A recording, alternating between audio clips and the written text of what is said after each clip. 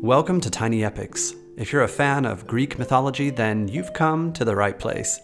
This episode is all about the goddess Hera, the queen of Mount Olympus, who has been brilliantly captured in this painting by the artist Ferdinand Max Brett in 1909. What I really love about this image is the swagger that Hera has. She unapologetically takes up space, daring you to meet her powerful gaze. There's something defiant about her, and she wears a diadem with lots of bling just to remind you who's boss. It's a celebration of female strength. Another detail in the painting is that Hera holds a mirror in her hand, normally a symbol associated with Aphrodite, goddess of sexual love and beauty. Hera is often described as vain, but in this painting she's not looking at herself, and the mirror can also be seen as a symbol of wisdom, reflection, and self-knowledge. The peacock, the animal she's most often associated with these days, sits at her feet. It's worth mentioning, though, that the peacock was not originally associated with Hera at all. It was a later addition, since it's said by some that the peacock wasn't known to the Greeks until the conquests of Alexander the Great in the 4th century BC. Hera proudly bares her breasts in this painting without a trace of shame, just like a strong Minoan queen. She reminds me of that snake priestess figurine discovered at the palace of Knossos on Crete, and according to some scholars, such images can be traced back to a long line of great, prehistoric earth goddesses going back tens of thousands of years. The artist calls our attention to her breasts with a large pendant that rests between them, which makes a lot of sense, because Hera's original function, long before Zeus came into the picture, was as a powerful fertility goddess.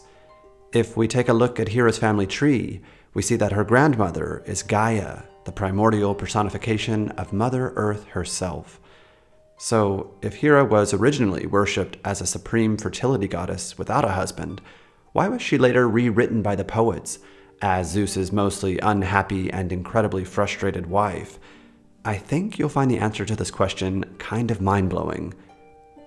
The classical scholar Jane Ellen Harrison wrote that Hera originally reigned alone at Argos at Samos, and that her temple at Olympia is distinct from and far earlier than that of Zeus's. After the fashion of a conquering chieftain, Zeus takes Hera as his bride, a daughter of the land. In Olympus, Hera seems merely the jealous and quarrelsome wife. In reality, she reflects the turbulent native princess, coerced but never really subdued by an alien conqueror. She seems to be saying that the myth of Hera and Zeus is based on a powerful real-life queen or lineage of queens who represented a matrilineal system thousands of years before the classical Greeks, and who was made subordinate to the new king in town, perhaps an invader from northern lands. Likewise, religion would have shifted from female earthbound worship to a patriarchal worship featuring a domineering god who lays down the law from the sky. I'll leave you with one more quote, this time from an essay by someone named Katherine Lynch. She wrote, "The Olympian deities gained supremacy at the expense of the chthonic earth deities like Hera, who suffered a loss of power in order to present less of a threat to Zeus's reign."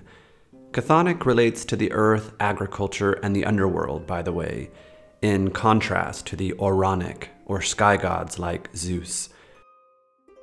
We'll get into the details of chthonic and Oronic deities and how they often overlap in another episode, but I just wanted you to know about this distinction. Lynch goes on to write, "In marrying Zeus, Hera becomes bound to a sky god who attaches himself to her as a way of controlling her and her powers. In the end, for all her rage and rebellion, for all her creative powers and feminine fertility, the dominant image of Hera that has been passed on to the modern day is that of a vengeful wife, subordinate to her husband and jealous of his authority. But after studying Hera's worship prior to the 8th century BC, and prior to the rise of Homeric epic tradition, it seems clear that Hera rebels against Zeus and his Olympian pantheon out of a desire to regain her former glory as a fertility goddess and to assert her own majesty." I think we have plenty to talk about in the comments, so I will stop here for now.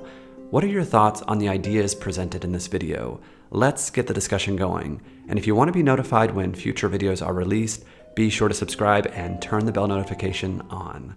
As always, Efcharistopoli. Thank you so much for watching.